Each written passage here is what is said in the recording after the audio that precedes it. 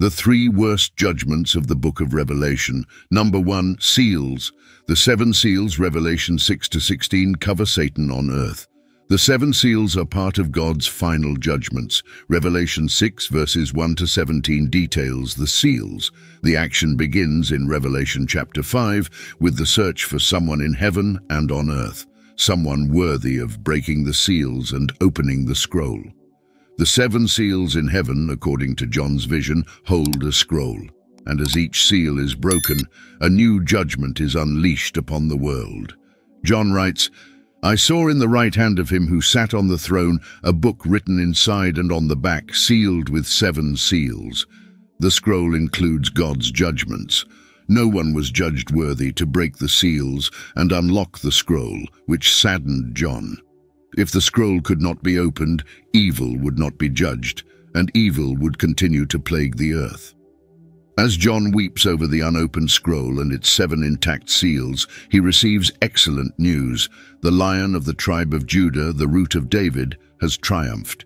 He is able to open the scroll and its 7 seals.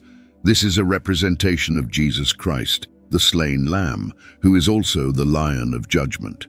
As Jesus takes the scroll to open the seals and deliver judgment to the unbelieving world, the beings in heaven glorify him with a new song. Revelation 5 verse 9, "And they sang a new song, saying, 'You are worthy to take the book and to open its seals, for you were slain, and with your blood you purchased for God persons from every tribe, language, people, and nation.'" John 5 verse 22. "Moreover, the Father judges no one, but has entrusted all judgment to the Son." The Lamb begins to open the seals amidst the worship due to him. The scroll can be unrolled a bit more with each seal opened, exposing the judgments that God has reserved for the time of tribulation, bit by bit. The first 4 of the 7 seals open, releasing what are known as the 4 horsemen of the apocalypse, because the judgments appear metaphorically as a horse and rider, leaving destruction in their path. The first seal, Revelation 6 verses 1 and 2, "And when the Lamb opened one of the seals, I heard, as it were the noise of thunder, one of the 4 beasts saying, 'Come and see.' And I looked, and behold, a white horse, and he that sat on him had a bow, and a crown was given unto him. And he went forth conquering, and to conquer." The second seal, a great war breaks out in the world when the Lamb releases the second seal.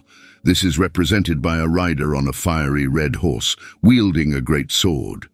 Revelation 6 verses 3 and 4, "And when he had opened the second seal, I heard the second beast say, 'Come and see.' And there went out another horse that was red, and power was given to him that sat thereon to take peace from the earth, and that they should kill one another, and there was given unto him a great sword."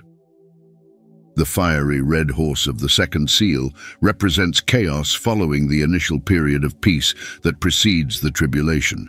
The world will degenerate into violence, with people trying to destroy each other. The third seal, famine, results from the breaking of the third of the 7 seals. Revelation 6 verses 5 and 6. "And when he had opened the third seal, I heard the third beast say, 'Come and see.' And I beheld, and lo, a black horse, and he that sat on him had a pair of balances in his hand.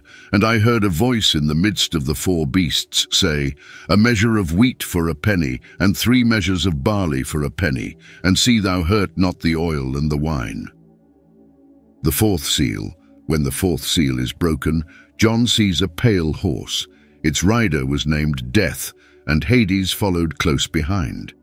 As a result of the 4th seal, a quarter of the world's population is killed by sword, famine, and pestilence, as well as by the wild beasts of the earth. Revelation 6 verses 7 and 8. "And when he had opened the 4th seal, I heard the voice of the 4th beast say, 'Come and see.' And I looked, and behold, a pale horse. And his name that sat on him was Death, and hell followed with him. And power was given unto them over the 4th part of the earth, to kill with sword, and with hunger, and with death, and with the beasts of the earth." Don't forget to leave a like and subscribe to the channel. Now that you've done that, let's get to the video. The 5th seal. The 5th seal of the scroll indicates those who would be martyred throughout the tribulation for their faith in Christ. Revelation 6 verses 9 to 11. When the Lamb broke the fifth seal, I saw under the altar the souls of those who had been martyred for the word of God and for remaining faithful in their testimony. They cried out in a loud voice, "How long, Sovereign Lord, holy and true, until you judge the inhabitants of the earth and avenge our blood?" Then each of them was given a white robe, and they were told to rest a little longer until the number of their fellow servants and their brothers, who were to be killed as they had been, was completed. The sixth seal. When the Lamb of God breaks the sixth seal, a great earthquake occurs, causing massive destruction and extraordinary astronomical phenomena. The sun turns black as sackcloth, the moon becomes red as blood, and the heavens recede like a scroll being rolled up, and every mountain and island were moved from their places. Revelation 6, verses 12 to 14. I watched as the Lamb opened the sixth seal.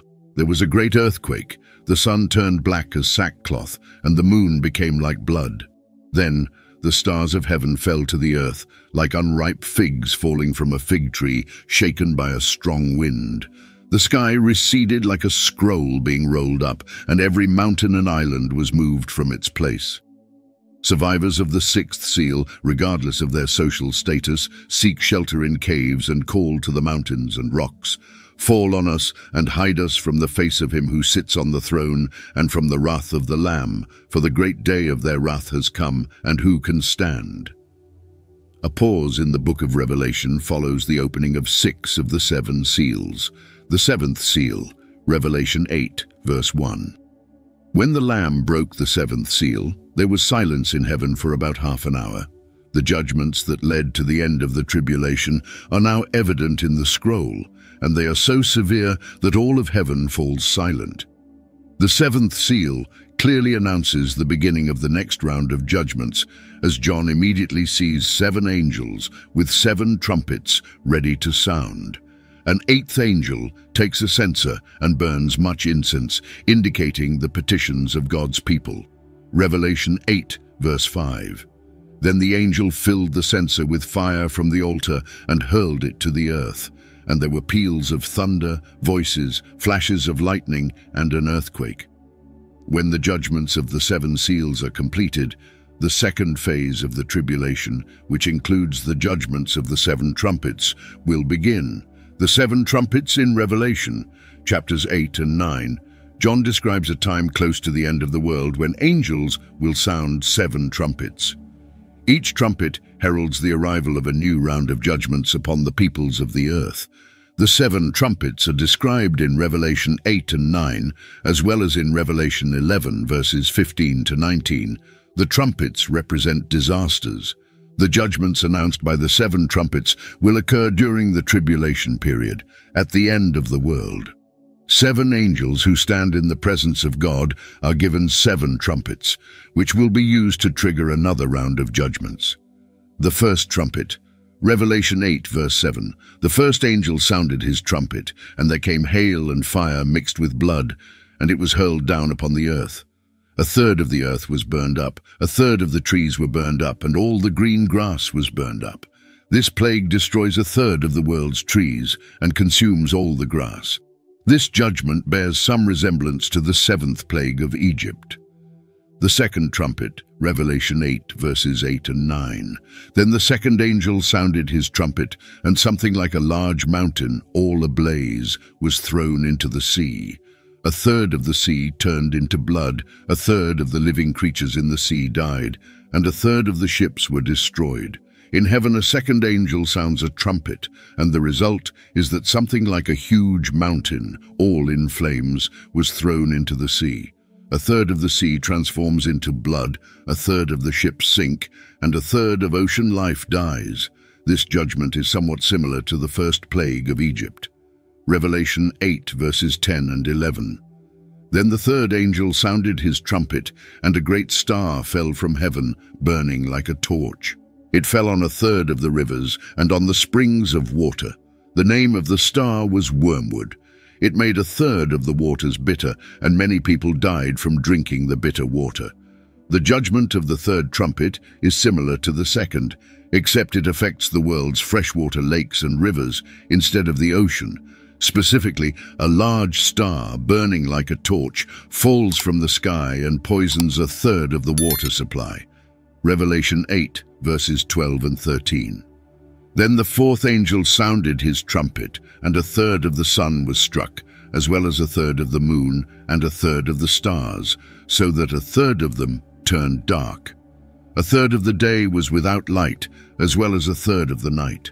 Then I looked and heard an eagle, flying in mid-air, calling out in a loud voice, "Woe, woe, woe to the inhabitants of the earth, because of the other trumpet blasts of the three angels who are yet to sound."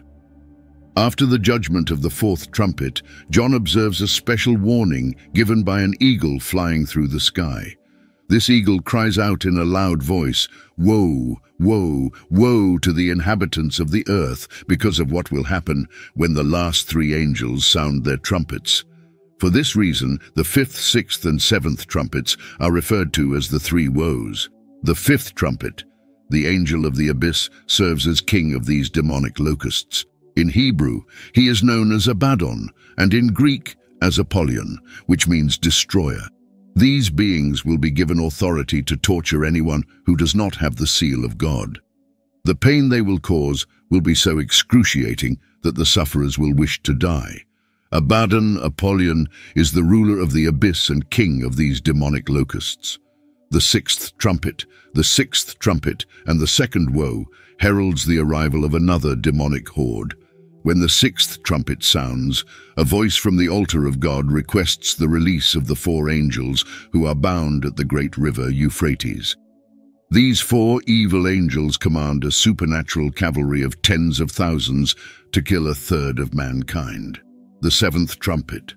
Then the seventh angel sounded his trumpet, and there were loud voices in heaven saying, "The kingdom of the world has become the kingdom of our Lord and of his Christ, and he will reign forever and ever."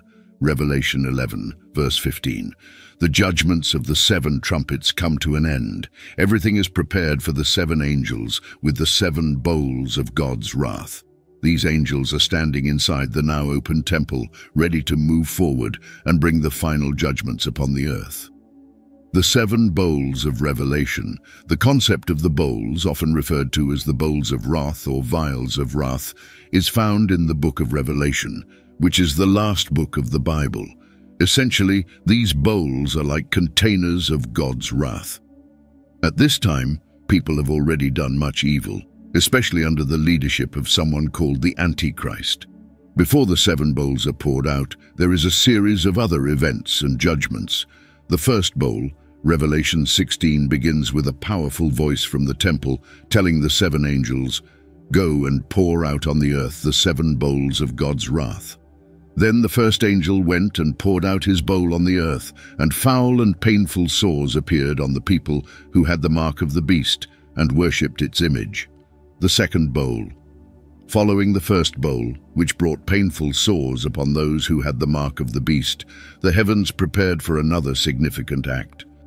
The angel moved forward. In his hand held the bowl filled with a mysterious liquid. Then the second angel poured out his bowl on the sea, and it turned into blood like that of a dead person, and every living thing in the sea died. The third bowl. The rivers and water springs are not spared either. They too are turned into blood. Water, the essence of life, is transformed into a symbol of death. Then the third angel poured out his bowl on the rivers and the springs of water, and they became blood. This complete contamination contrasts with the partial pollution of a third of the fresh water shown in Revelation 8. The fourth bowl. It was the time for the fourth bowl. An angel moved forward, holding the next vessel of judgment. The target of this bowl was neither the earth nor the water, but the very sun that lights up the sky. Revelation 16, verse 8. And the fourth angel poured out his bowl on the sun, and it was allowed to scorch people with fire. Suddenly, things began to change. The sun, which had always been a source of light, warmth, and sustenance, was given a new and dreadful power. The fifth bowl. Under the command of the heavens, the fifth angel departed, directing his bowl not at the seas, mountains, or rivers, but directly at the throne of the beast, the epicenter of wickedness. Revelation 16, verse 10. And the fifth angel poured out his bowl on the throne of the beast, and his kingdom was plunged into darkness, and people gnawed their tongues in agony because of their excruciating suffering and severe torment. When this bowl was poured out, it caused the sun to disappear, turning the realm of the beast completely dark. Imagine a world without any light, where it is so dark that you can see nothing. This darkness was not calm or comforting. It felt heavy and left people truly uncomfortable. The profound darkness, however, was just the beginning of their torment. The sixth bowl. In the hands of the sixth angel was the bowl full of God's judgment. It was clear that this vessel had a divine purpose, and the angel understood the gravity of its content. The entire cosmos seemed to pause in anticipation of what was about to happen. Revelation 16, verse 12. And the sixth angel poured out his bowl on the great river Euphrates, and its waters were dried up to prepare the way for the kings from the east. As the waters of the great river Euphrates dwindled, what used to block the path now became a clear way. The Euphrates River, an extension of the Fertile Crescent area, is a significant landmark in the scriptures and a valuable resource in the Middle East as it flows through Turkey, Syria, and Iraq. The seventh bowl. In the heavens, the scene was dramatic. The seventh angel, with the last bowl of God's punishment, prepared to pour it out. This was not just any bowl, it was like the final chapter of all the judgments that came before it, truly showing how severe and final God's decision was. Revelation 16, verses 1 to 17. Then the seventh angel poured out his bowl into the air, and a loud voice came out of the temple from the throne of God, saying, "It is done, it is finished, the moment has come." The book of Revelation talks about the end of the world in God's final plan, and with each bowl poured, the urgency and severity of God's judgment become clearer. The purpose of the events described is not to cause fear, but to emphasize the significant consequences of a society that rejects its creator. The story presents God's wrath, and the judgments serve as a profound testimony of God's righteous indignation against the wickedness and rebellion of humanity. As each bowl is poured out, the earth experiences unprecedented calamities, from painful sores afflicting people, Revelation 16, verse 2, to the sun burning the earth with intense heat, Revelation 16, verse 8. Let us pray. Dear Lord, we thank you for your guidance and your protection. We ask for forgiveness for our sins, both known and unknown. We ask that you guide us from now until eternity. In the name of Jesus, we pray. Amen.